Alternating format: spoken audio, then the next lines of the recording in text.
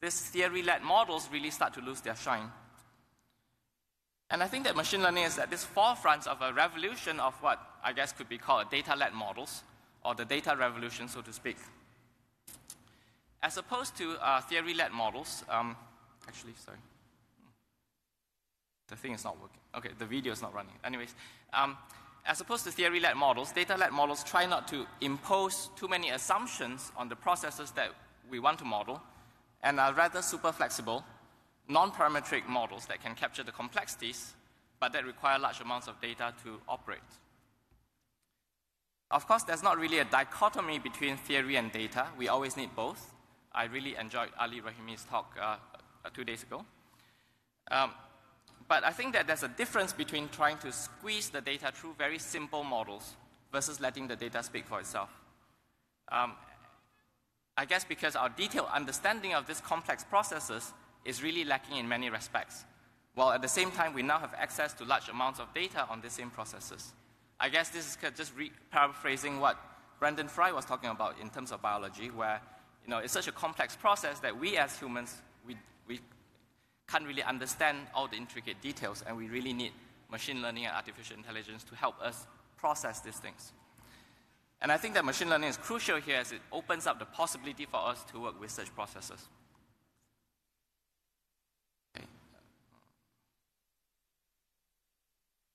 So anyway, personally, I find this view helpful in understanding some aspects of the history of machine learning over the last few decades, as a history of growth, both in model complexity and in model flexibility, and to accommodate this ever more complex processes that we want to work with.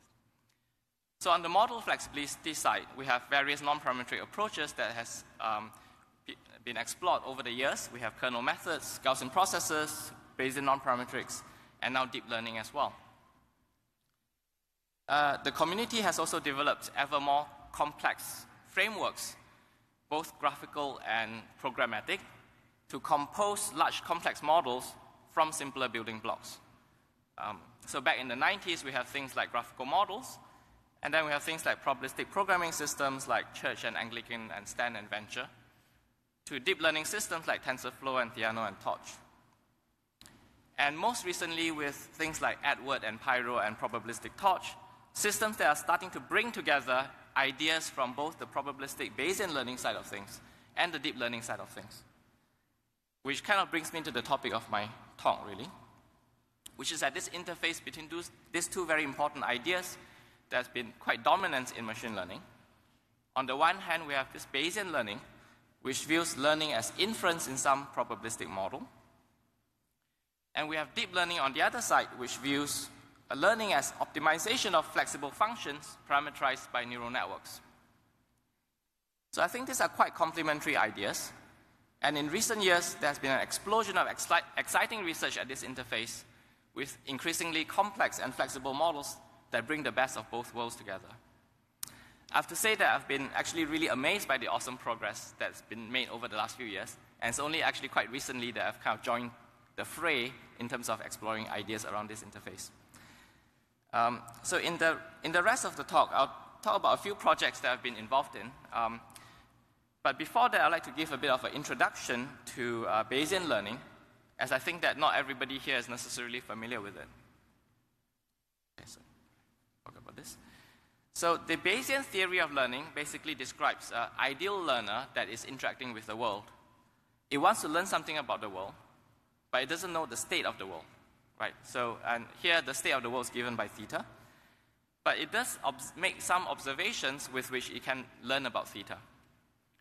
And the way that it goes about doing this learning is to first start with, to posit a model, which is, in the Bayesian context, is a joint distribution over the unknown theta and the observed x. And this model consists of two parts. We have the prior here, right, which is the marginal distribution over theta, and what it does is it captures the prior knowledge that the agent brings to the problem, and the assumptions that the agent makes about the world before it sees any data.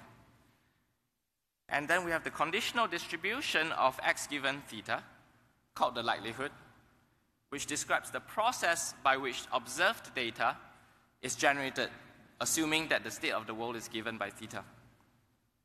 We can now combine the prior and the likelihood using the calculus of probability. We basically just turn the crank. And that gives us the reverse conditional distribution here. This is by Bayes' theorem.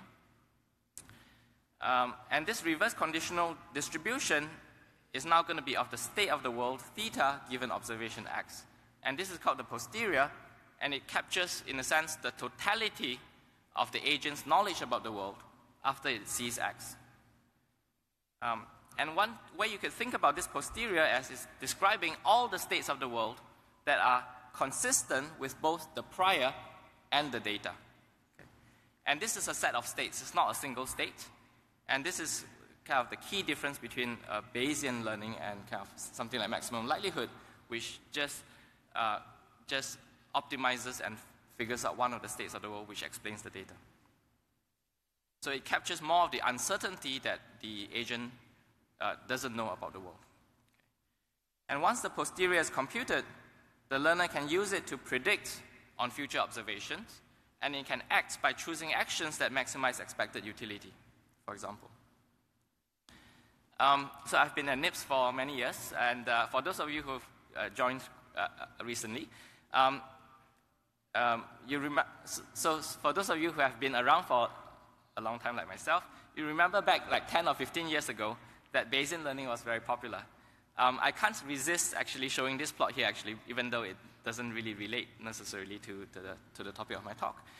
And what this plot shows is kind of demonstrates that actually what it does is, what this is about is following. So we kind of applied a Bayesian non-parametric dynamic topic model to NIPS papers in the years 1987 to 2015, and we estimated the probabilities of the topics appearing in papers across the years.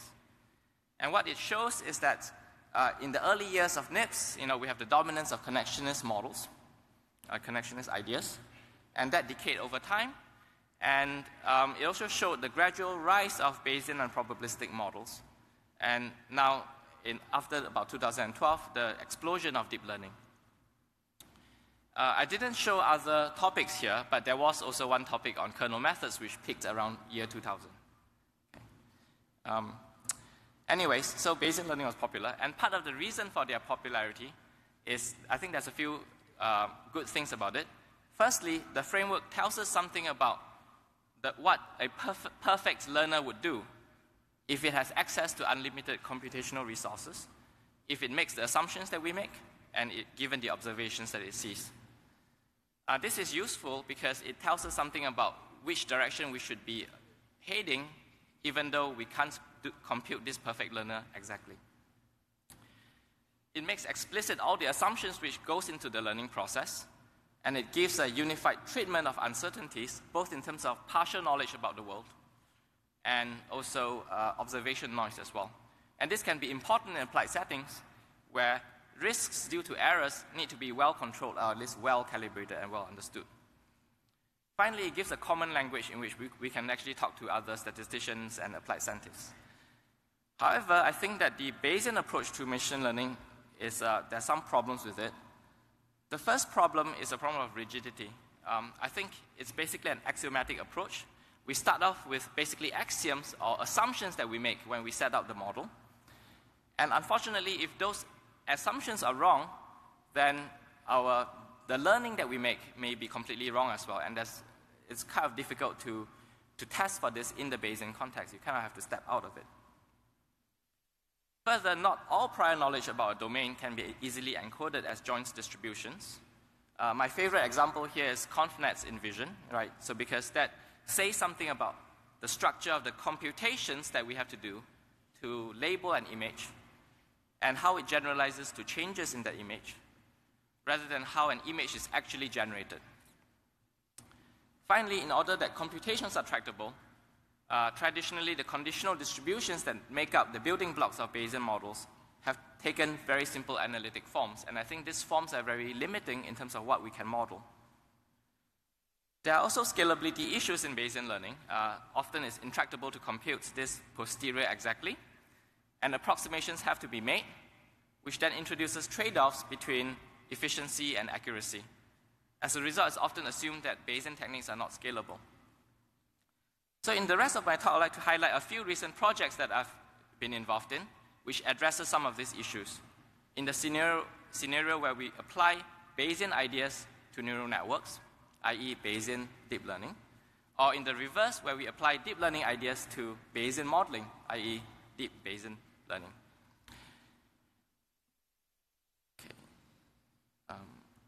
Okay. So the first project is going to be called Posterior Server, and it's about a distributed system for doing deep learning for neural networks. And what I like about this project is that by taking this Bayesian approach, we can get perhaps counterintuitive and surprising ways to make deep learning scalable. Okay, so just to set the stage here, what we're interested in is learning about the parameters of a neural network, which in this case we can just think of as simply parameterizing a flexible function that maps from inputs to outputs. We assume that we have a prior over parameters, which is typically just a Gaussian, while the probabilities of outputs given inputs in a data set gives us the likelihood function, and the object of Bayesian inference, the target, is to compute this posterior distribution over the parameters given the data. As an aside, if instead of computing this full posterior, we simply find a mode of it, then that gives us the usual regularized maximum likelihood. Many people have worked on this Bayesian neural networks for a long time, and I guess that most of the algorithms can be gathered into two large classes. Markov chain Monte Carlo sampling algorithms, which construct a sequence of random samples of the parameters, which converges to the posterior, and variational inference, which posits a parametric form for the posterior and optimizes the parameters of this form to minimize some divergence, like KL divergence, to the true posterior. So in this project, we focus our attention on distributed learning, where both the data and the computations are going to be spread across a network. So we have a bunch of workers, and they're going to each talk about, they're going to each communicate with a server. And typically when people think about distributed learning, they think about optimization-based methods, things like stochastic gradient descent, done in some asynchronous way across this network of workers. And it's managed by this server, which is called the parameter server. It's called a parameter server because it effectively maintains the authoritative copy of the parameters of the network. At each iteration, each worker obtains the latest copy of the parameter from the server, computes a gradient update based on its data, and sends this back to the server, which then applies this update to the authoritative copy. So communication over the network tends to be slower than computations that can be done on the worker.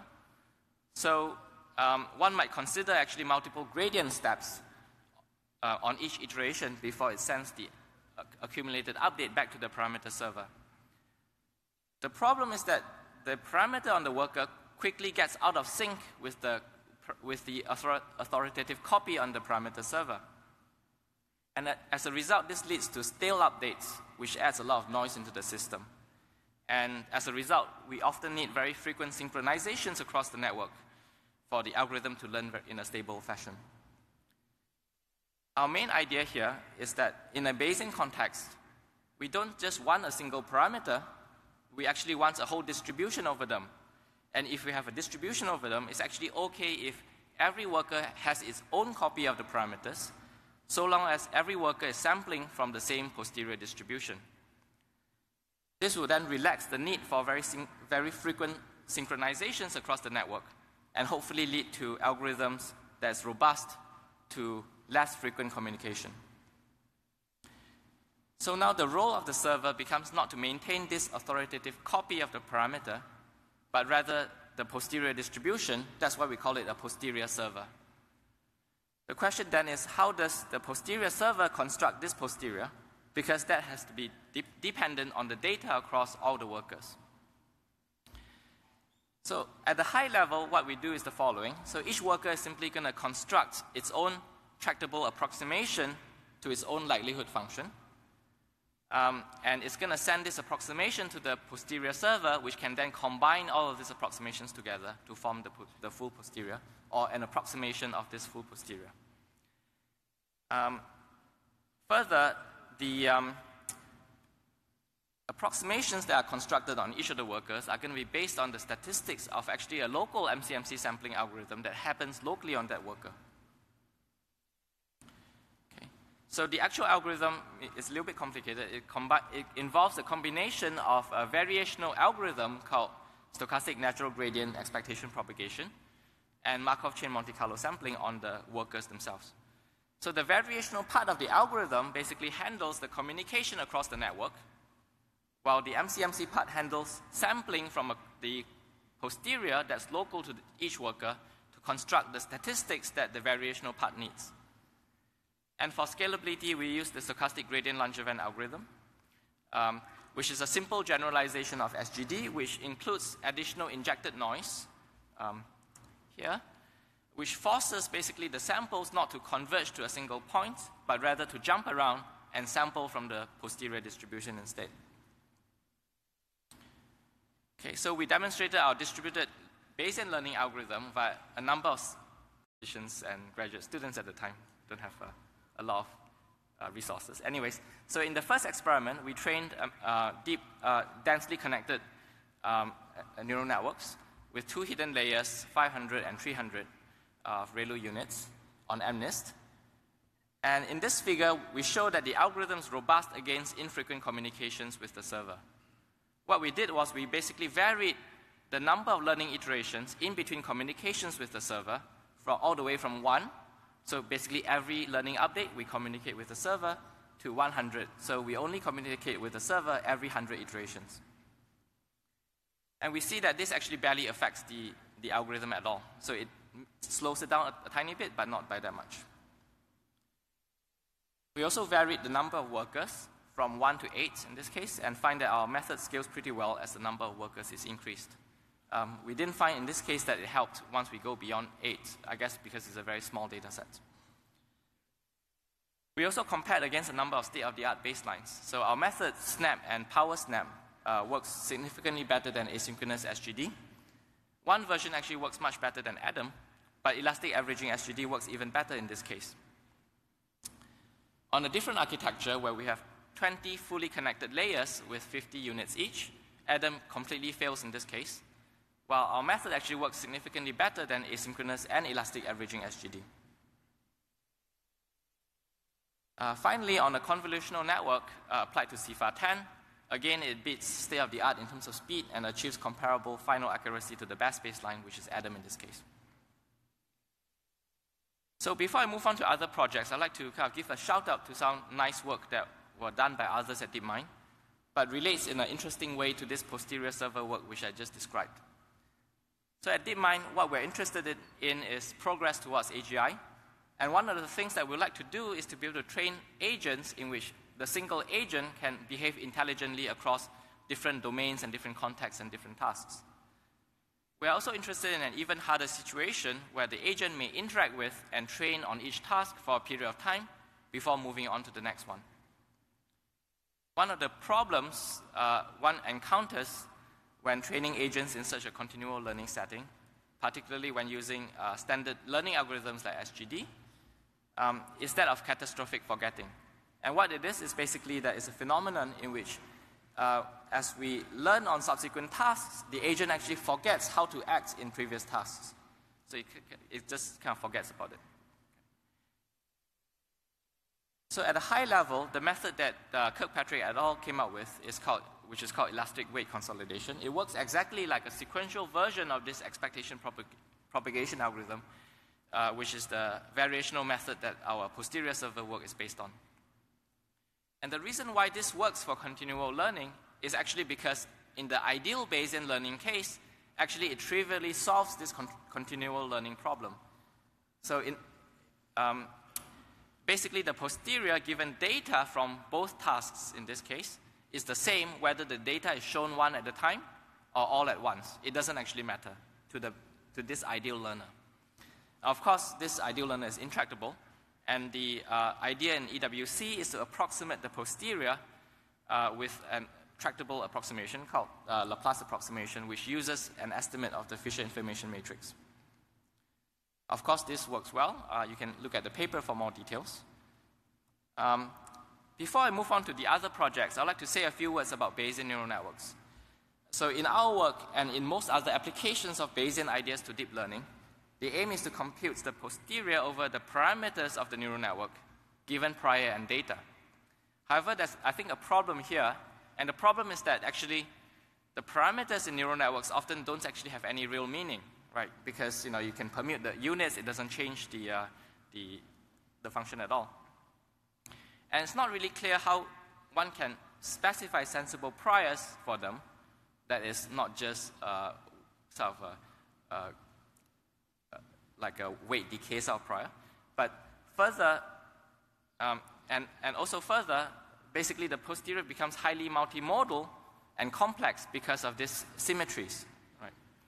So as a result, I think it might be better, this is just a question for everybody to think about, it might be better to think about priors and posteriors not in the space of parameters, but rather in the space of functions, okay, that the network parameterizes.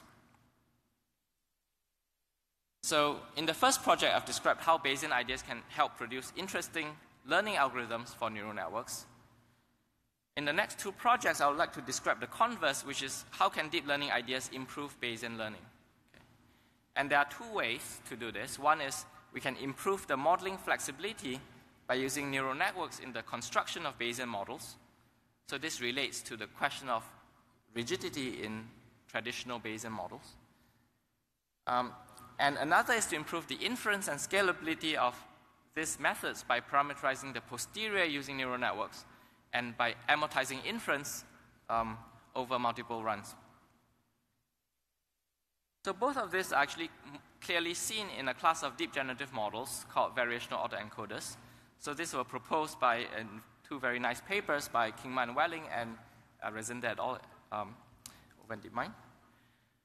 The generative model is that we have latent variables Z, which describe the contents of a scene, and we have some observed image of the scene, say.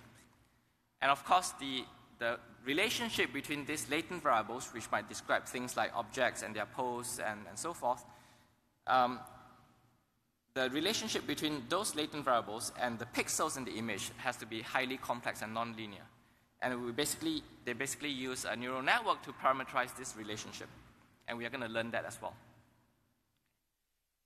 Now, to learn this generative model, we use variational inference. And what this does is, what we like to do is to maximize the log likelihood of our observed data, integrating over the latent variables. We can't do that because that integration is intractable. So we construct a tractable lower bound on this log likelihood called the evidence lower bound, or ELBO for short. And this lower bound is described by a variational posterior Q, which is also parameterized by a neural network.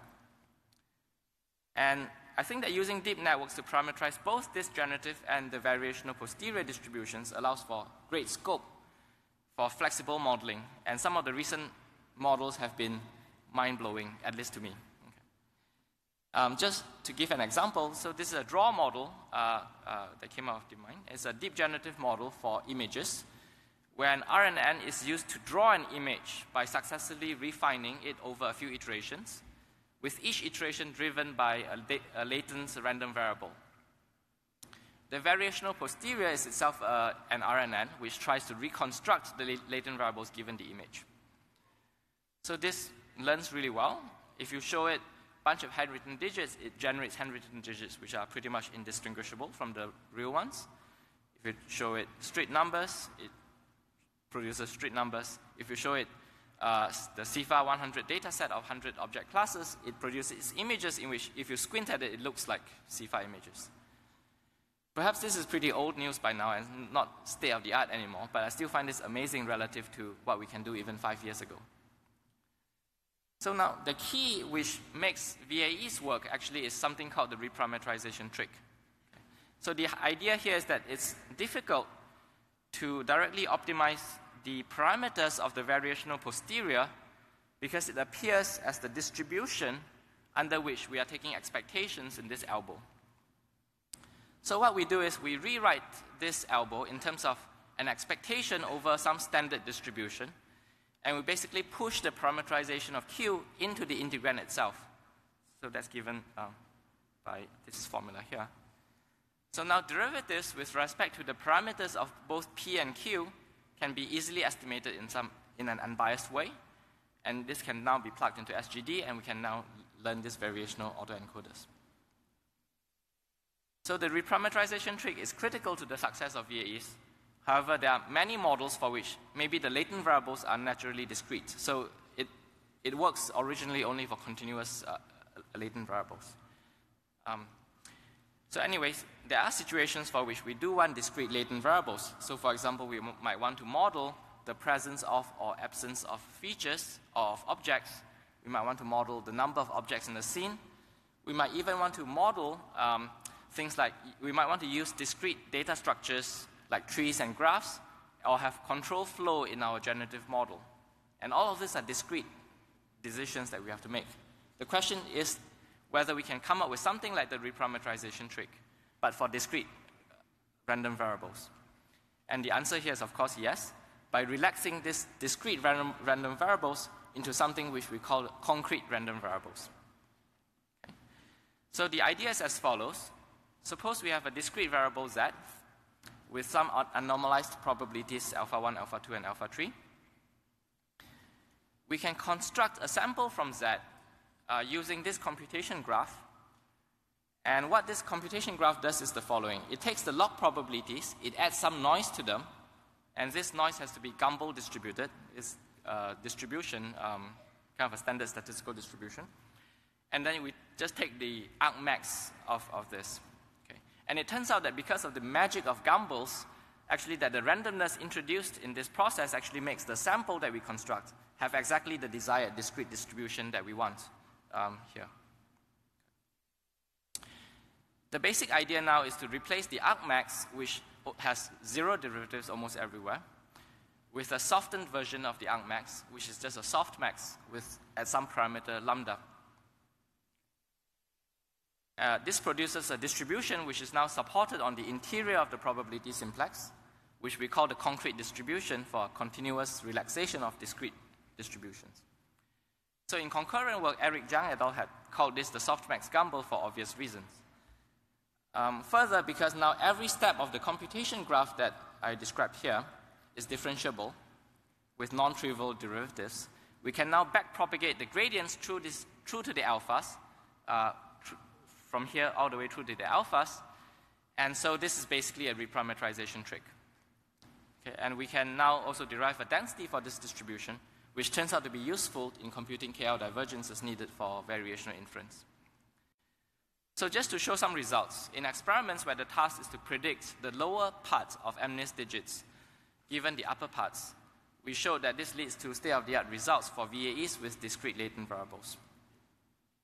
It's also recently been extended by work called REBAR, actually by George Tucker et al. It was just presented yesterday. It was a very nice talk in the morning. And the idea here is to combine this concrete idea with the reinforced trick. Okay? So I didn't know that there's a word for this, but basically rebar is basically these steel bars that are put into reinforced concrete. Okay? And the idea here is the following. So the reinforced trick, this is also sometimes known as the score function estimator. It gives unbiased but high variance estimators of the gradients that we need. But it has very high variance. And the key idea here is that we can use this concrete trick to actually as a control variate for reinforce, and thus we can reduce the overall variance while keeping it unbiased. So this work has itself been extended by people in Toronto, where they learned the control variate itself. It's, I think, quite amazing how quickly these things progress these days. I can't quite keep up, I think. So that's the second project. The final project is called the Filtered Variational Objectives, or FIVO in short, and it extends VAEs in a different way towards models for sequential and time series data. So it's built upon another extension of VAEs called importance-weighted autoencoders, or Yee Whye for short. So Yee Whye is based on rederivation of this variational lower bound using an idea from statistics called importance sampling. And the idea is very simple. We can first write our marginal probability of data given parameters as an expectation over the prior, over Z, of the probability of x given the latence z. Now we can rewrite this expectation as another expectation now over the posterior, the variational posterior, which in the important sampling case is called the proposal distribution. And of course, we've changed the distribution under which we take this expectation, and we need to correct for that. And that correction in important sampling is basically done by this ratio of P over Z, P of Z over Q of Z. Okay. So this is just equality, it's easy to show. Now if you take the logs on both sides, and you push the log into the expectation using Jensen's inequality, you get this variational lower bound given in the top equation here. So the observation in Yee Whye is that instead of using a single sample from important sampling, we use multiple samples. We're going to get a tighter lower bound, and optimizing it should lead to better learning. And the idea in Yee Whye is basically now straightforward. We can use any unbiased estimator of the marginal probability to form a variational lower bound. And for sequential models, there's a large class of methods called particle filters or sequential Monte Carlo, which does produce these unbiased estimates with much lower variance than important sampling. So should produce much better variational objective. So this is concurrent work also with people in Columbia and in actually Oxford by a different department as well. I guess an idea that has, whose time is ripe, I guess. Anyways, we applied Yee Whye to variational RNNs. So these are sequential models where we have a sequence of observations X that we want to model, and we model it with a sequence of IID latent variables. And these latent variables are basically passed through an LSTM. Okay? So given an observed sequence, X, we might be interested in inferring what were the likely values of the latent variables that are consistent with this observation sequence. And particle filters allow us to do this by constructing a Monte Carlo estimate of the posterior one step at a time. Okay. So at each step, we have a collection of particles. Each is a sample from the posterior given observations up until that point in time.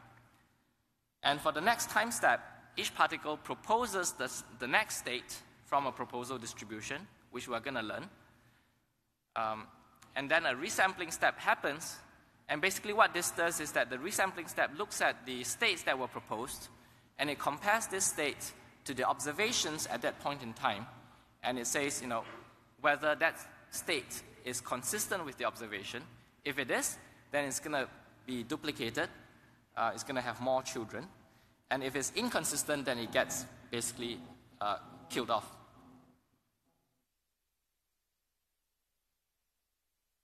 Okay. So something like this. Yes, and what this resampling step does is that it basically focuses the computation on the parts of the space where the particle filter things has high posterior probability. Right? It's kind of like it's a good management of computational resources to focus on parts of the space which are more promising. And this is repeated at each time step over the sequence. And the interesting thing with this particle filter is that at each time step, we can get an unbiased estimate of the conditional probability of each observation given past observations. And now applying Jensen's inequality as before, we can get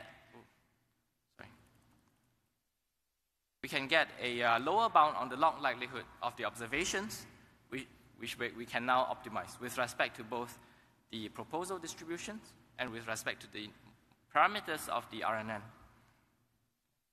So we tested Yee Whye against Yee Whye and the original elbow objectives on variational RNNs and applied this to a range of sequential data, and we found that it works much better than other baselines, either the Yee Whye baseline or the elbow baseline. So that kind of concludes my talk. I'd just like to end with a few final remarks. I think that this interface between Bayesian learning and deep learning is a very exciting frontier.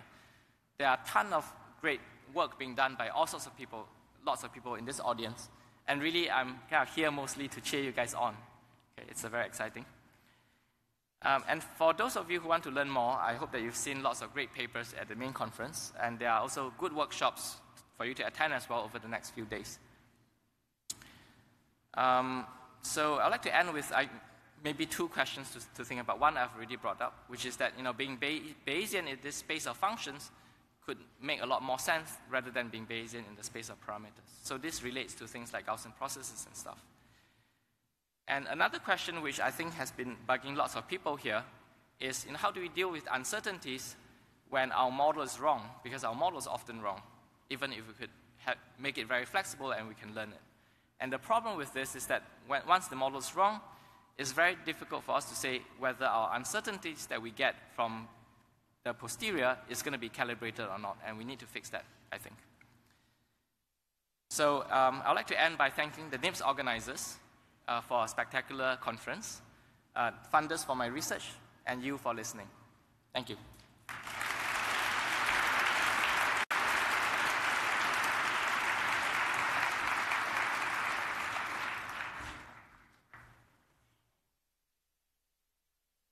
So please come up to the microphones if you have questions for Yee Whye. We have plenty of time. Yeah. So you talked about the symmetries in deep neural networks and how this makes the posterior very complex and multimodal. Mm-hmm. Do you have any idea if that's just due to the symmetries? So like if we could remove the symmetries or control for them somehow, would we still have a complex multimodal posterior for neural nets? I think that would be interesting. I don't have very specific ideas. I just feel that it's a problem because of the symmetries. And, if you have great ideas, I'll see the paper at the next NIPS.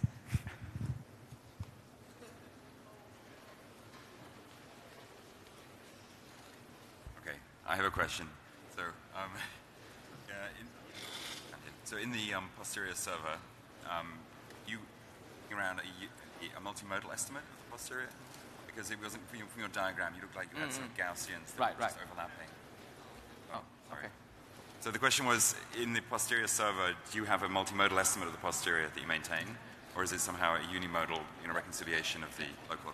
It is a unimodal reconciliation, actually. So we're making basically a Gaussian approximation for the posterior. So there's a question there? So you mentioned theory-led models in the beginning of your talk. Sorry? So you mentioned theory-led models, scientific theory-led models in the beginning of your talk? I'm not sure. I'm not sure I understood that. So the beginning the beginning of your talk you mentioned theory-led models. Okay. I would like to get your thoughts on using priors or using scientific knowledge to form priors over functions. Where the scientific knowledge can range from closed form equations like the laws of gravity to more complex forms like dynamical systems involving partial differential equations like used in Schrödinger's equation or Navier-Stokes equation. Okay. Yeah, I think that's a great question. I think that it makes a lot of sense to actually use scientific theory to help us specify priors, and that relates to this question of function space view versus parameter space view, because these priors are often expressed in terms of the function that we want to compute. And it makes sense to put priors on those functions like that.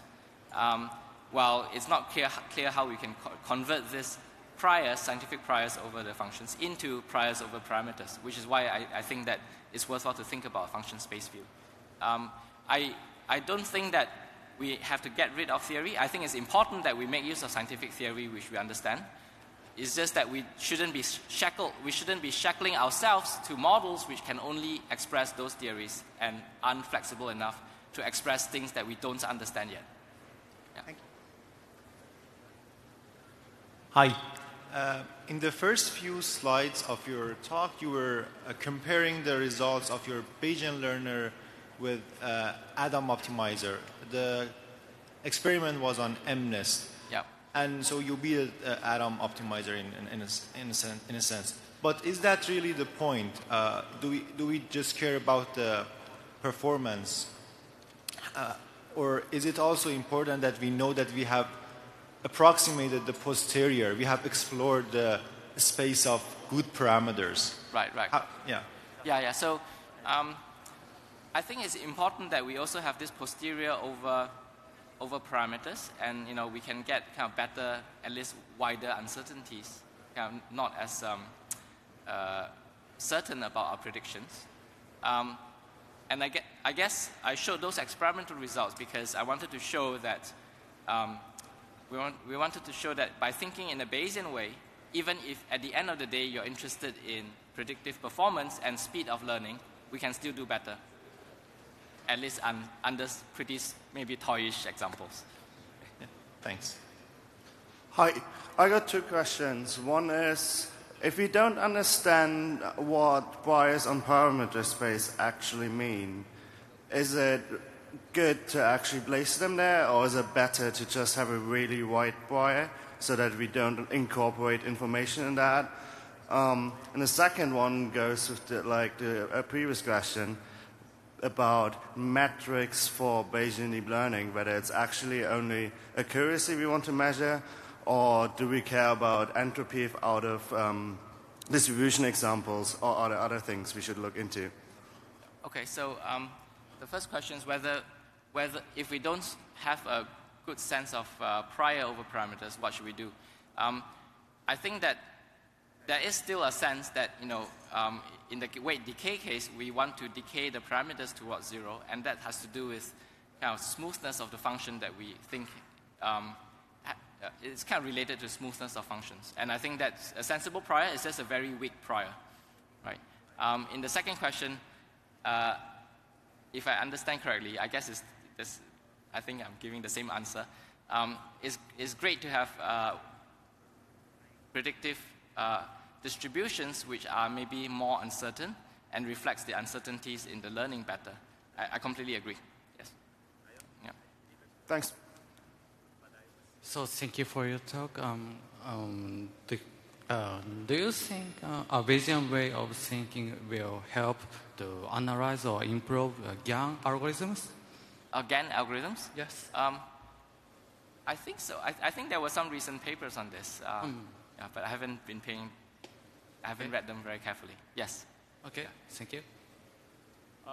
I'm wondering how you deal with high dimensionality when you use particle filters in deep learning because of weight degeneracy. So normally in high dimensional space, particle filters suffer from those weight degeneracy, like the importance weights are different, like in a great deal. So when you're using deep models, you have high dimensional space. So how do you tackle with this? So is the question, how do we handle the high dimensionality? Yeah, with particle filters. When you use particle filters in high dimensional, in deep learning. So was the question about the prior or about the computation? About computation, because normally you will need like a high number. Yeah.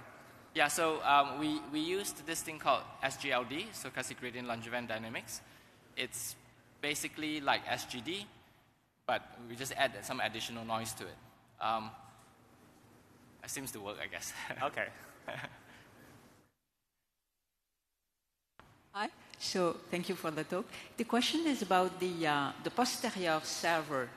It looks like you have much information, and at this level, you could take into account the symmetries. You could have multimodal things instead of just one. I was wondering whether this is interesting? I think it is interesting to think about the multimodalities in the posterior. It just makes the computation very difficult. So I think all the variational inference algorithms, because of this computational issue, would often just try to focus on one of the modes. That's, I think, one of the things that we don't necessarily understand very well in terms of Bayesian learning. Oftentimes, if you capture the uncertainties around the local modes at least, that's often sufficient in terms of capturing most of the uncertainty. And the actually multimodality due to the symmetries doesn't matter as much somehow. And that's something that I think lots of people puzzle over, but we don't have a good answer for. But if I may, when you have this posterior, right, you could use the same mechanism as what you used in FIVO, the fact that you might split the posterior theta into several, say, sub-distributions. Yeah, it's possible, I think, yes. I haven't really combined the two. Thank you. Yes. Okay, maybe we should just perhaps end the questions there. I mean, Yee Whye, you can process them offline. Let's give Great. Yee Whye another round of applause. Thank you.